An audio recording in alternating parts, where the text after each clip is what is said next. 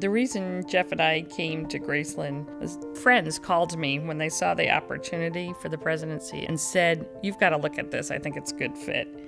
Then I learned about the values of Graceland, learning, community, and wholeness. And as I looked into how Graceland lived out those values, I was hooked.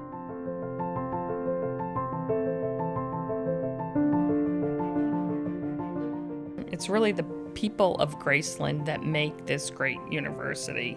So the faculty that are dedicated to the students, to the staff and the administration, to coaches and visual and performing arts, colleagues that are caring, committed to excellence, and of course our alumni and friends who are unbelievably dedicated to this institution like no other place that I've seen.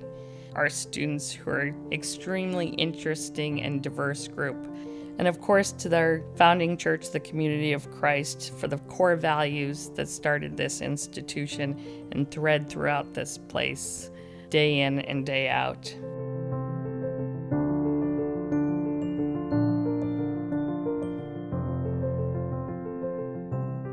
I'm honored to serve as Graceland's 18th president. Graceland's been a strong institution since 1895.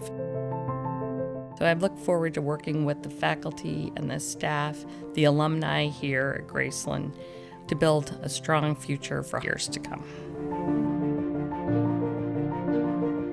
There is a strong foundation from the entrepreneurial spirit of this place and the things that we've done on both campuses of Graceland University.